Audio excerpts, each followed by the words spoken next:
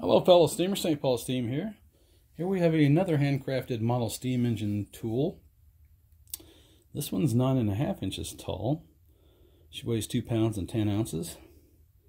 It's 7.5 inches long. And it's about 4.5 inches wide, kind of, sort of, when you measure it. And this is a very unique tool as well. It's a log splitter. And you can see that I've made a belt for it. Comes down and shears that there log. This is adjustable. It's made of oak. It's got an eccentric here, a couple of oil cups, some nice pulleys on it. I reworked that pulley a little bit, put a bevel on it, shored it up some. And we got a nice axle and some oilers down there, and lots and lots of nuts and bolts. The folkiness of it kind of attracted me to it when I bought them from eBay. I've done a little work to it to make it run good.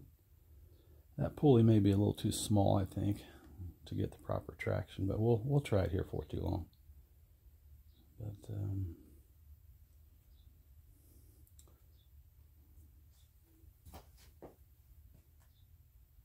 here's the action.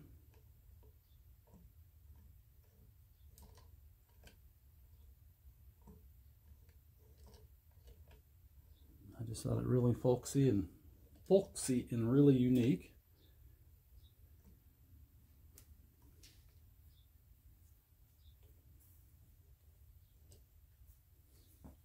Get a close-up view of the action.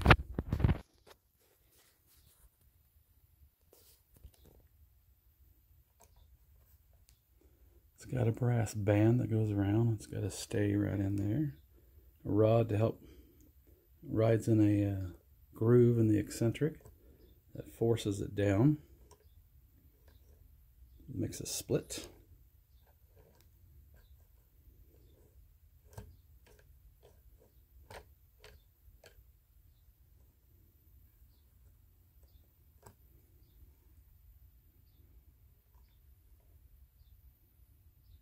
Pulley's made out of a pipe, I'm sure, and the old-fashioned way, and some looks like 3/16 round stock. We'll put this on a steam engine, and it's kind of top heavy and kind of narrow, so I might have to put it on its own base at some point, just to make it work right, make it stay up. We'll see. Anyway, thanks for looking. As always, I appreciate it. Bye now.